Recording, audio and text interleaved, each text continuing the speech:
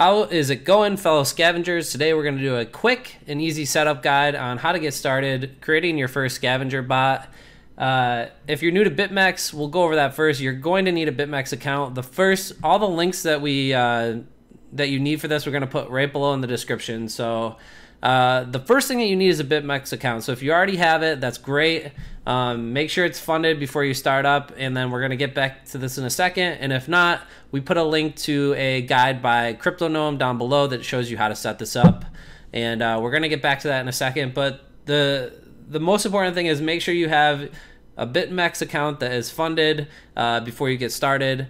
And go to the contract you're going to trade. Usually Bitcoin is the original one that we have, and make sure it's at cross and you have 0 open positions.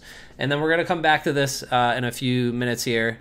The next thing, go right to the Scavenger Bot homepage, and if you haven't signed up for an account yet, you're going to hit try it now, and it's going to take you to this page right here. Now all you need to do here is quickly create an account, read through the terms of service. If you agree to them, hit the box and verify you're not a robot. It'll create an account, and then you're just going to go right over to the login, which is, if it brings you back to the home page, you can just sign in right there, and you're going to sign in using your username and password, and it's going to log you in. Now the next thing you're going to see is the dashboard. So you can see here, CryptoGnome ready to scrap version 105. Great job by the developer. Big country for getting this going. Some of this stuff is not available yet. It will be in the future, but basically this is what we have for our open beta launch. And you're going to see right here an add button. So what you're going to do is, to create your first bot, all you got to do is hit that.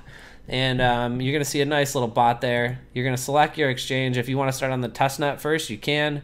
Just know you need a testnet account for that. Or if you want to use your live account, hit BitMex.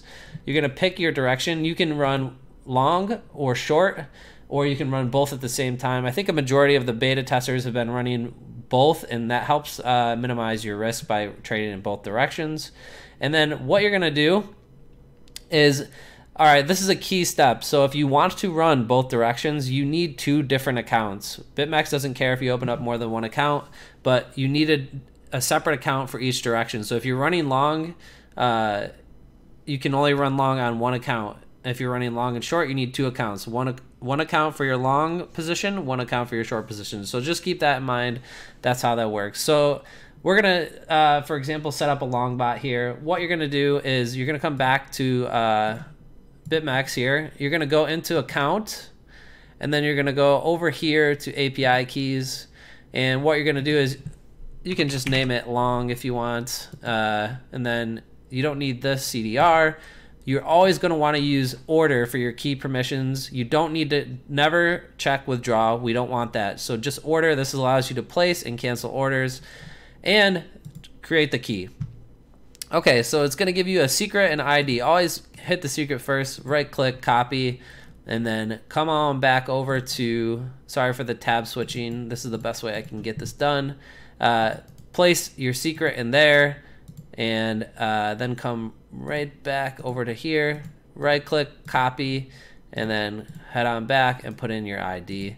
Now you have your ID and your secret, and then you can create your bot, and you're going to see it right here. So this is now going to show you your bot. It's going to show you, read your balance, and it's going to read your P&L. And yeah, you're going to click verify. This is going to test your AP. This is going to test your API for you to make sure it's working. And yeah, you can see right here it's saying minimum balance required is 0.05, which is true, because we really don't want to. You really don't want to start this up without less than that to be safe. And just by the way our algorithm works, that's what we require for you to use to be, you know, safe. We recommend at least 0.12 BTC per direction because that's what our algorithm is optimized for. You can use less, but you just have to understand that the risk is on you at that point, because you are running at an increased rate of risk.